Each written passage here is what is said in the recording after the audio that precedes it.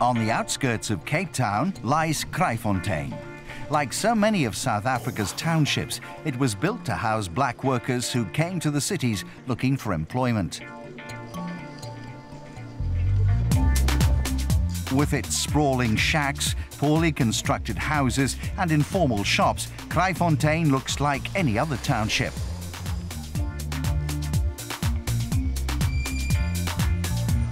And as is the case in so many other townships in South Africa, life here is tough.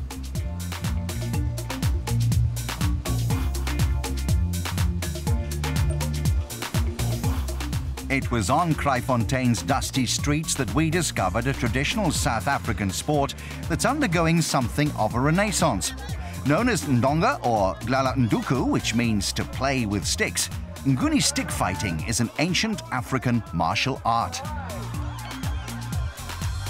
Vuyisile Diolatana is one of the driving forces behind the sport. It's one of the very first sports in Africa to be started by Africans. It was, and still is, very much about entertainment. It's a highly enjoyable sport for everyone. Nguni Stick Fighting is very much an African pastime.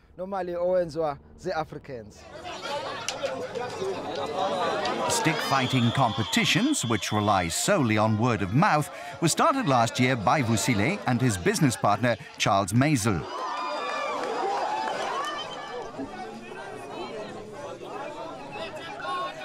Before a tournament is staged, Vuyisile and his team of helpers scout out locations that are relatively central to the township. They select somewhere that will likely draw a crowd and which is easily accessible. Once a site has been chosen, the group set up a square and a number of demonstration fights are then staged to drum up interest. People get very interested when they hear that there is stick fighting happening. It really surprises them, because it's not something they expect to see in the townships. It usually only happens out of town. It's a very traditional thing, and I think that's part of its appeal, and why so many people turn up at the events. Held all day, the competition is open to anyone, with willing entrants paying R5 to enter. Each of the fighters is then paid R30, the equivalent of $4 for successfully finishing a fight. The overall winner takes home the top prize of R1,000, which is around $150.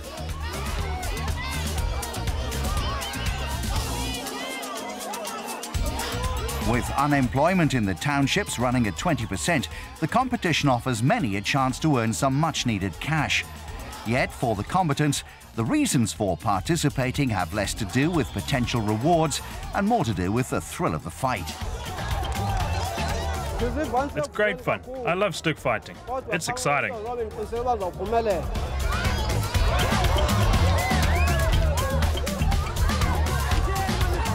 Stick fighting was a childhood pursuit of Nelson Mandela and is traditionally practiced by teenage boys in rural villages across South Africa.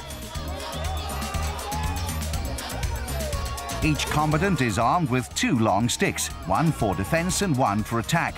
A blanket is used for protection. The sticks, which can vary in length, are between 3 and 5 centimeters thick and come from acacia trees. Bouts are 3 minutes in length, and a fighter can win by either scoring more points than his opponent or by making his opponent quit.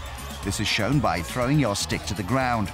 Points are awarded by 2 judges who follow the action closely, and scoring is done according to which part of the body is struck. The head, arms and legs are worth 6 points, the throat 5, while the abdomen is worth 4. A shot to the hip area, one of the easier targets to hit, is good for 3 points. Other rules include the fight being stopped if one of the competitors loses his stick or it breaks, and if the action gets too close to the crowd.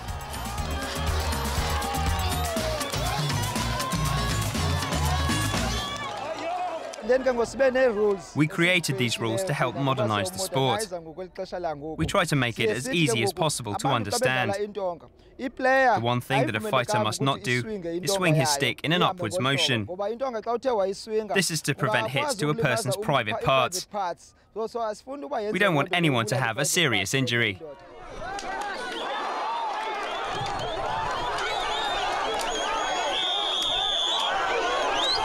As with any combat sport that encourages hits to the head, the dangers are very real.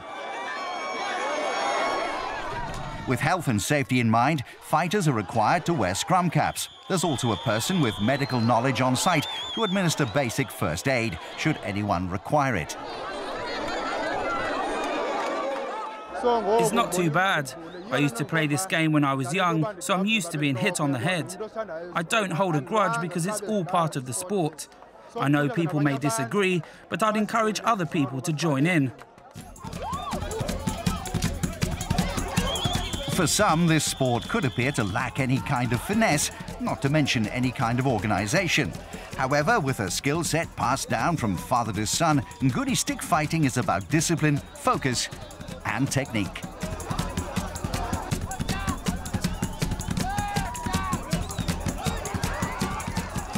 It's important in this sport to be both skillful and quick thinking.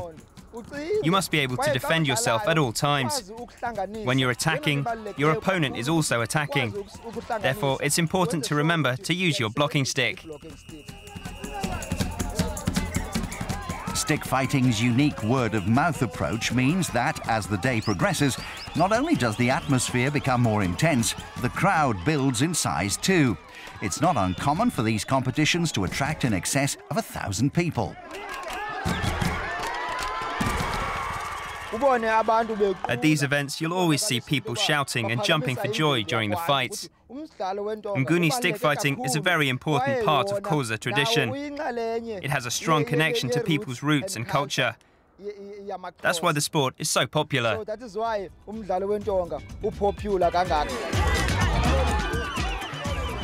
With its visceral and exciting style, Nguni stick fighting has the potential for massive growth. And judging by the public interest on display in Kraaifontein when Transworld Sport was in town, its popularity looks set to explode.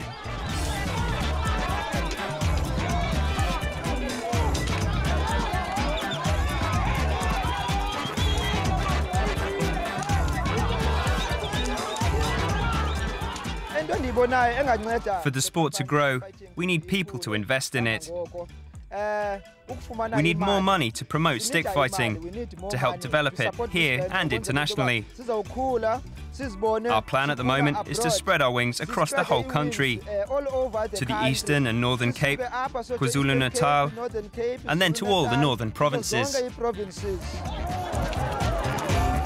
It's thanks to the hard work of people like Vusile Diolotana that the future of Nguni stick fighting is bright.